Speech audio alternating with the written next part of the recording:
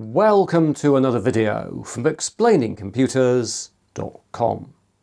This time I'm going to talk about secure digital or SD cards. This will include explaining all currently defined SD standards with a particular focus on those in actual use. And we'll also have some speed tests of different SD interfaces and technologies, including SanDisk Quickflow. So, let's go and get started.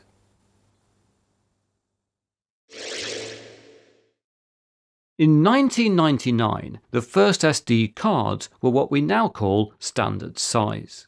Smaller mini SD cards then arrived in 2003, followed by even smaller micro SD cards in 2005. Today, mini cards are rare, with most devices using either standard or micro. All SD card form factors are available in a range of capacity types. The first of these is SD, which supports cards up to 2 GB in size.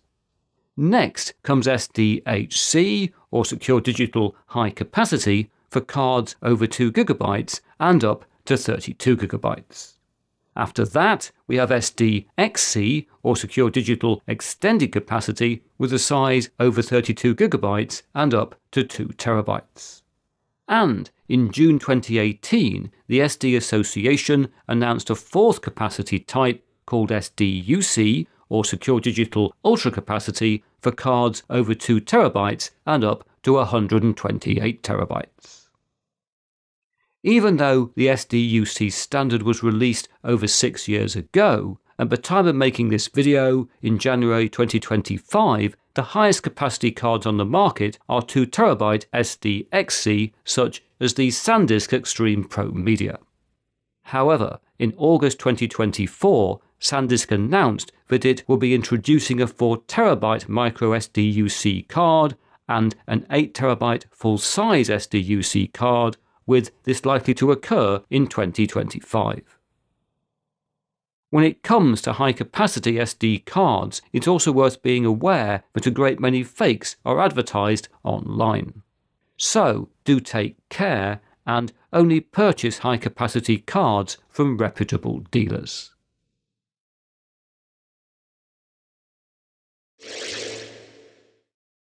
SD cards may be labelled with up to 4 different speed classes, all of which indicate the minimum sequential write speed that a card is capable of.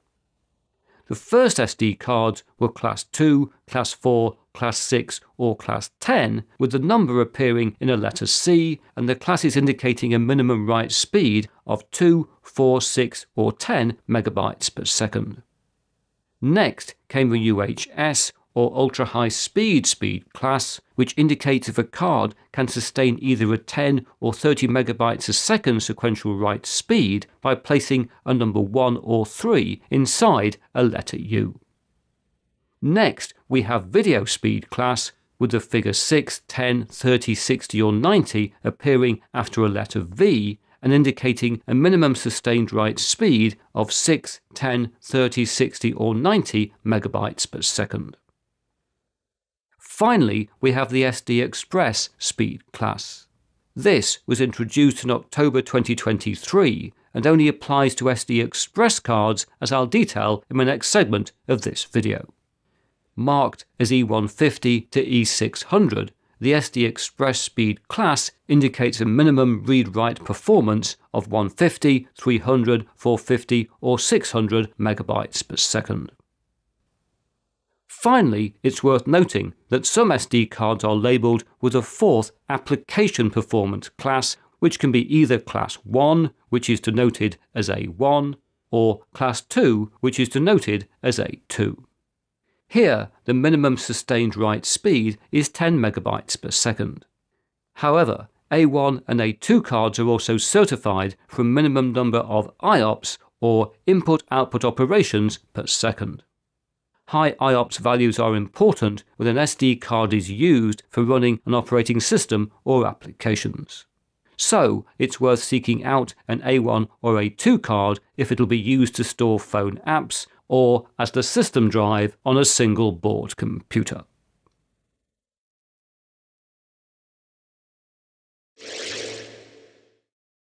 Today, 9 official SD bus interface standards have been specified by the SD Association. These relate to the speed of the electronics and the physical connection pins used to transfer data, and are a hardware specification that is quite distinct from an SD card's speed class. The first 3 official bus interface standards, default speed, high speed, and UHS-I, transfer data at a theoretical maximum of 12.5, 25, or 104 megabytes per second, and do so using the single row of pins found on the back of the vast majority of SD cards. In 2014, the SD Association introduced a new bus interface called UHS-II. This can transfer data at up to 312 megabytes a second and achieves this using a second row of pins. UHS-II cards are typically used for higher-end video and photo recording, with MemoryCardLab.com currently listing 87 cameras that have a UHS-II SD card slot. And all 4K Blackmagic Design monitor recorders also have UHS-II slots. Next, it's important to note that SanDisk and some other manufacturers have managed to increase the speed of UHS-I cards using proprietary technologies. These can allow write speeds of up to 150 megabytes a second and read speeds of up to 250 megabytes a second using just the one standard row of pins. SanDisk calls this technology Quickflow, and whilst no cameras or other recording hardware write data using this standard, Quickflow SD card readers greatly speed up the transfer of data from a compatible UHS-I card. And, fear not, we'll be testing one out in the next part of this video. Back with the official standards, in 2017, the SD Association released a specification for UHS-III. This facilitates data transfer at up to 624 megabytes a second and uses the same extra row of pins as UHS-II. However, as far as I can ascertain, at the time of making this video, no camera or recorder has a UHS-III SD card slot, and no manufacturer has released any UHS-III media. It's also very unlikely that anybody ever will make any UHS-III media or hardware. Not least, this is because we now have 4 additional standards under the collective banner SD Express. Introduced from 2018 onwards, these transfer data over a PCIe interface at either PCIe Gen 3 or Gen 4 speeds and using either 1 or 2 PCIe lanes. This is achieved using a second row of pins for the single lane specifications and 2 extra rows of pins for dual lane. It is, however, important to note that the second row of pins on an SD Express card is not backwards compatible with UHS-II or UHS-III. Granted, any SD card should always work in any device or any reader using the top row of standard pins and the official 104 megabytes a second UHS-I bus interface. But the lack of compatibility between the bus interfaces for UHS-II and UHS-III and the 4 SD Express bus interface standards is a major constraint on the practical adoption of any of the newer SD card bus interface specifications beyond UHS-II. Today, some SD Express cards, such as these from SanDisk and this one from AData, have been released.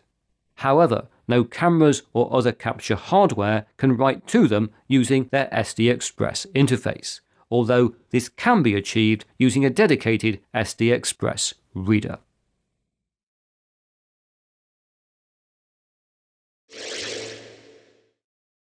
Moving from theory to practice, here we have the 3 models of SD card on which I currently rely. Specifically, we have a 256GB SanDisk Extreme Pro UHS-I card, which therefore has 1 row of pins, as we can see on the back, like that, and these are the kinds of cards I use in my video cameras. Next to it, we have got a 64GB SanDisk Extreme Pro UHS-II card, which has therefore got 2 rows of pins, as we can see on the back, like that, and these are the cards I use in my HDMI recorders. And then finally we have got here a SanDisk Extreme Pro Micro UHS-I card, again with one row of pins on the back, as we can see. I can just turn it over. Come on, turn over. There we are. It's got one row of pins on this card. And this card also has an A2 application class rating. And this is therefore my go-to card on which to install single-board computer operating systems. As we can see, in addition to their speed class ratings, the two full-size cards also have a speed printed on them, and this is a manufacturer-claimed maximum. For the 64GB UHS-II card, this is 300 megabytes a second, which is less than the theoretical maximum for UHS-II of 312 megabytes a second. However, for the 256GB UHS-I card, the claimed maximum speed is 200 megabytes a second, which is beyond the theoretical maximum of 104 megabytes a second for UHS-I. And this is because this card uses SanDisk Quickflow technology to offer a higher rate of data transfer. And indeed, our microSD card also uses SanDisk Quickflow. Over here, I've got two USB 3 SD card readers. And the first has got a standard UHS-I interface as well as UHS-II interface. As we can see, if we turn it over, it's printed on the back UHS-II, whilst this reader is only UHS-I, but this has got Quickflow technology. And so we're now going to use these two readers to test out the cards we just looked at and to demonstrate their comparative performance. We'll begin with the 256GB UHS-I Quickflow card in the reader with a standard UHS-I interface. And if we run a test with Crystal Disk Mark like that, and then speed on through, we get headline read and write speeds of 98.72 and 85.95 megabytes a second, which are typical for a decent UHS-I card. However, if we now put the same card in the Quickflow UHS-I reader and repeat the tests, we get far better read and write speeds of 201.93 and 141.42 megabytes a second. So, if you regularly download a lot of media files from UHS-I cards, it's worth buying those with Quickflow or similar technology and getting a compatible reader. Just to again prove this point, here I've run the tests for the 64GB microSD UHS-I card with Quickflow, which, as we can see, delivers more than double the read performance in the Quickflow reader, if only slightly improved write performance, which is the case for lower capacity Quickflow cards. Moving on, let's now test the 64GB UHS-II card in the UHS-I only reader and also the UHS-II reader. And here, the test shows the big difference between UHS-I and UHS-II, with UHS-II delivering more than 3 times the read and write performance and beating all previous results. This said, UHS-II cards are far more expensive, with UHS-I Quickflow cards with a compatible reader offering the best price-performance ratio in most application scenarios. Finally, do please note that this video is not sponsored by SanDisk. I just happen to always use their cards. And, as I've stressed, other manufacturers, including Samsung and Kingston, do offer an alternative to Quickflow for delivering improved UHS-I data transfer speeds.